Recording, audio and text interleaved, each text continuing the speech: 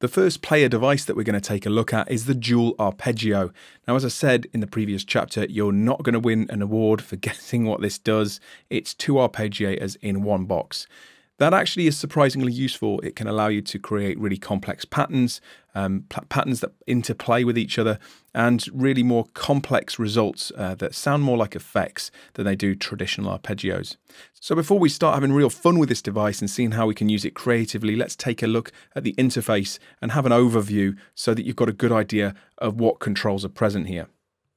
We've got a really simple load and save bar up at the top here. You're going to be very familiar with this if you already use Reason, but essentially you can hit load and you can scroll through presets that are supplied for this device. You can also save your work here and scroll through any presets that may be loaded. We've got a very large hold button. This is essentially the same as a latch button in any other arpeggiator, meaning that if you have it engaged and you press a chord, it's just going to arpeggiate continuously. That's a mouthful, but it's basically just going to allow the notes to be played continuously. Really useful if you're quickly tweaking parameters and you don't want to program anything in just yet. Now, across to the left here are our main arpeggiator controls.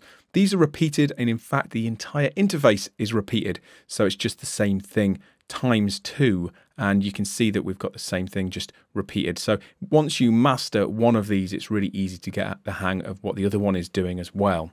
We've got a engage and disengage button. We've got a range control, input range control here, which allows you to decide how much of your keyboard is really triggering the arpeggiation effect. This can be useful if you just want to have a number of chords in the center of your keyboard triggering the arpeggio and you want to play lead and bass down the bottom with the same patch, so something to think about.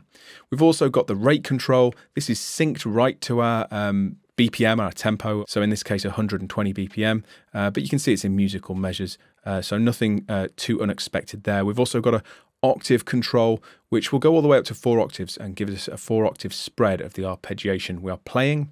We've got a traditional up, down, and random mode. This will change the order in which the notes are played that you input into the device. There's also a repeat control here, which just toggles on and off.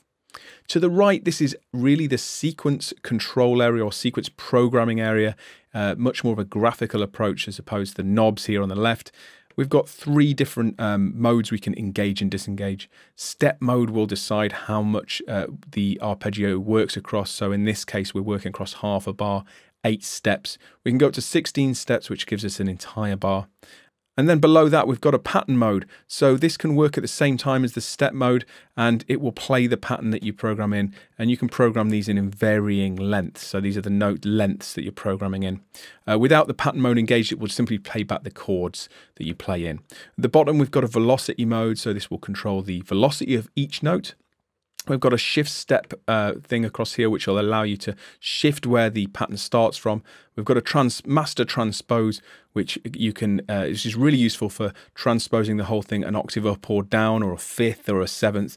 And this will obviously come into play when we've got 2 arpeggiators playing at once. We've then got a master gate length. And if you're using the pattern mode, this is very similar to changing the length of the notes that you're programming in, but it works across the entire sequence.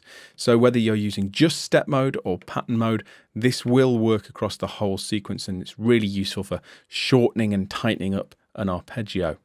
Now, because we've got 2 arpeggiators, we can engage and disengage these independently. But apart from that, the second arpeggiator is identical to the top one. Oh, well, it's blue, but apart from that, it's the same. So one's green, one's blue, and they work in the same way. But the very fact we can have 2 arpeggiators playing on one patch at once is really interesting, either in polyphonic or monophonic mode, and we'll look at that next.